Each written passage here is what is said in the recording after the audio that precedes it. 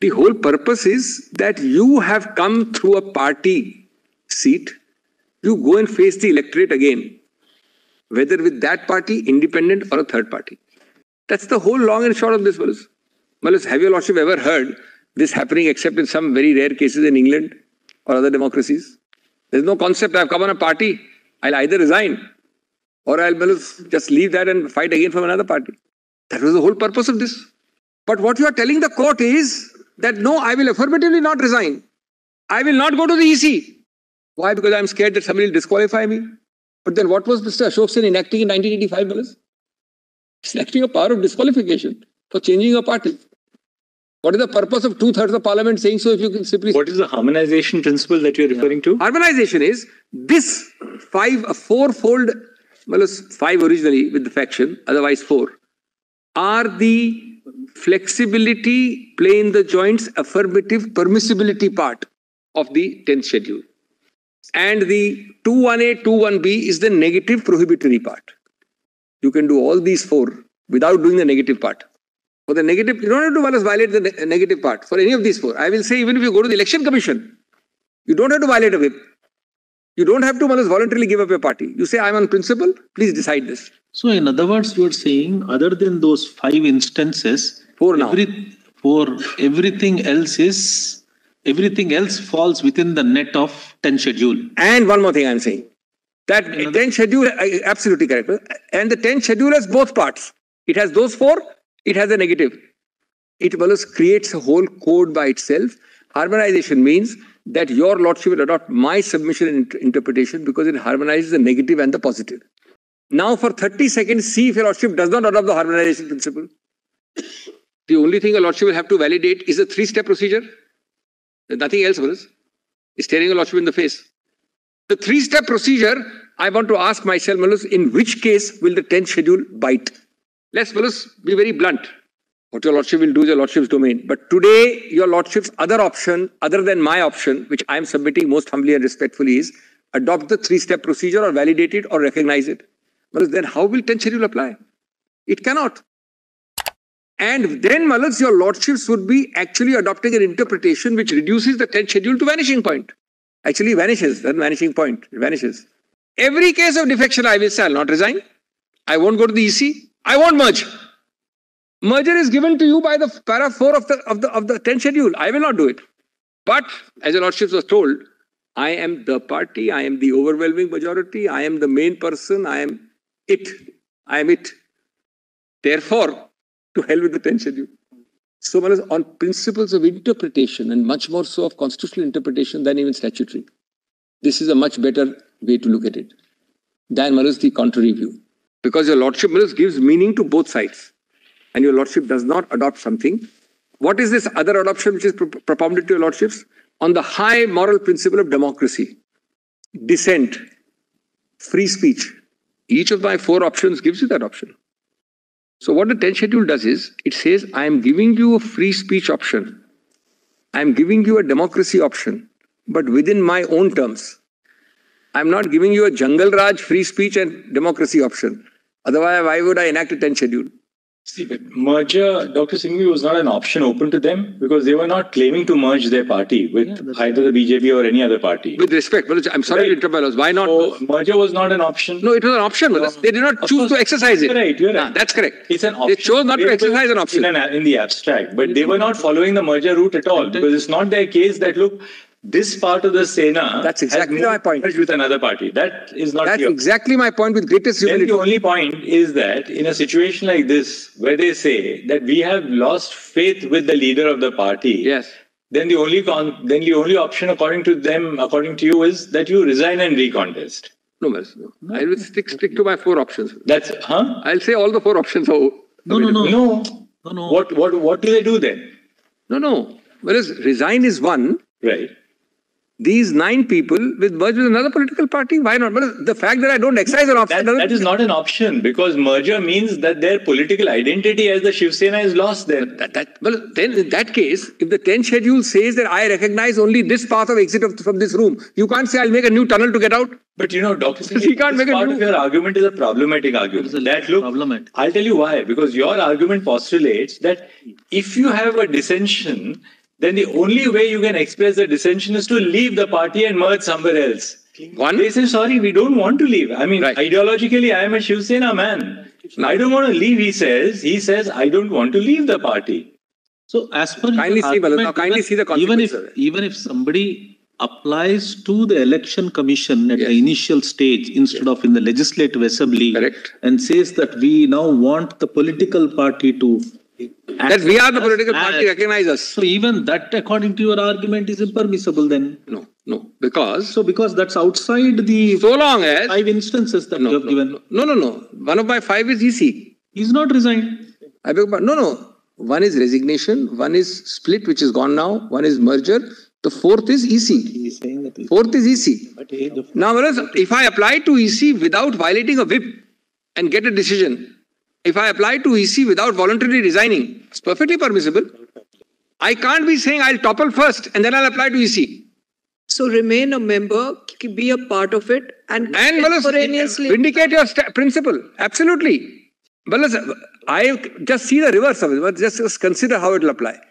You first topple the government, then you go to the EC. And why did you like the 10th schedule? That we understand. No, and also, apropos my Lord Chief Justice query, are you harmonizing or not? One more thing. The fact that you don't choose consciously not to excise an option does not mean you can wish away the option. The option is a constitutional option. It's a constitutional option. It's as equal to split as it was earlier. You don't exercise it, it really amounts to saying this, I want to avoid the 10th schedule. So I will put blinkers and close my eyes to 4 options available. 4 constitutional options, the 5th one is deleted. And I will choose a new option, which is only the 3-step procedure. First, disable the speaker. Second, approach the governor. Third, be sworn in. See, the negative prohibition in the 10th schedule is twofold. 1, voluntarily giving up a membership. And 2, defying a whip, 21A, 21B. The 10th schedule certainly does not have any provision by virtue of which there is a prescription if you do not give voluntarily, if you do not give up the membership of the party and yet exercise the right of working your remedies within the party. Then you cannot be held to be a defector. Right. And that is the whole purpose. You were elected. That's exactly the case, no? No, but then in that case, why did you enact the 10th schedule? 10th schedule is not saying, let me put this harmonization, which is a very important principle, in another way. What is the scheme of this entire system? Well, if your lordship were to make a standard as broad as if you have a dissent, you can violate the 10th schedule, then a lordship is unmanageable. But your argument, Dr. Singhvi, would be, the extreme argument on this side, which possibly you can adopt also, is that any dissension amounts to the voluntary giving up of the membership of a party. No, I'm going to give more. I'm not extreme. The other argument is extreme. I'm going to give a harmonized answer. Immediately to that, the principle can never be dissent. I'm not happy, therefore I can go. 3 answers. 1, everybody has dissent. Which political party? There are enough inbuilt outlets within the party to express dissent. 1. That is what your lordship will always say. 2. The dissent within the party at the appropriate fora can be followed by any of these 4. 3. You, if you are having dissensions and you are not satisfied with the party system, then you will simply express it that I am resigning or doing going away with 9/10 of the people. But how will you say that mere disagreement entitles me to topple? Here they have not expressed dissent. This is not a case of dissent. I have not gone out and spoken against the party. Dissent plus, this is dissent plus. Dissent plus toppling. Your lordship remembers I started, I think there was a Navam Revia hearing. Your lordship notices 191.2 and 194. Your lordship may not remember that, but just kindly turn to that for a minute. 191(2) is a clear statutory, the constitutional prohibition in the 10th schedule saying you shall be disqualified. That's the 10th schedule comes from 191(2). Now, 194, which follows 2 clauses later, says, subject to the provisions of this constitution, there shall be freedom of speech in the legislature. And 19(1)(a) is even more reasonable restrictions. Now, it can't be that mere saying free speech, I can violate, I'll violate, you can act within the party constitution. Whatever the party constitution allows. Some party constitutions have even appellate bodies, some have 2-level things. You can actually do all of it. Before you go by these 4 escape routes of merger, resignation, you can do all of it. But ultimately, if it doesn't work, you have to take these 4 routes. And 194(1) makes it clear, subject to the provision of this constitution and to the rules and standing orders regulating the procedure, there shall be freedom of speech in the legislature of every state. This is not an open-ended charter. And plus, kindly see the consequence. Dr. Singhvi, according to you, when does the governor then order a trust vote? No, the governor has no role at all in such a situation. Governor, first answer to your lordship is when the government is formed. Or when the government is about to be formed. That's the inception argument. The governor will never come into a 10th schedule situation. It's what is the lordship considering? An intra-party dispute. At the end of the day, what is this dissension? I don't like you. Intra-party. How does it come to intra-party dispute? How does it even recognize it? There are all kinds of feuds going inside parties. How does my lord lay down in English language a judicially manageable standard to control the governor peeking into intra-party disputes? It will be the thin end of the wedge. This is nothing but political party A intra. The governor will deal with some constitutional issue or something relating beyond intra-party. And how will the governor deal without any specific article, mind you? In a sense, superseding and overdoing the 10th schedule, which is a constitutional article, with 191(2), which we tend to forget. 191(2) read with the 10th schedule. The couple of things. Step 1 was, as we saw, the three steps that you told us. Just yes, one second, I'll just go back to it. Correct, brother. Notice of removal to the speaker. Yes. Resolutions given to the governor and the act of being sworn in as CM. Correct. There's one step earlier, probably one step which you can also add there, which was the governor's trust vote communication. I'm grateful. I'm grateful. Right.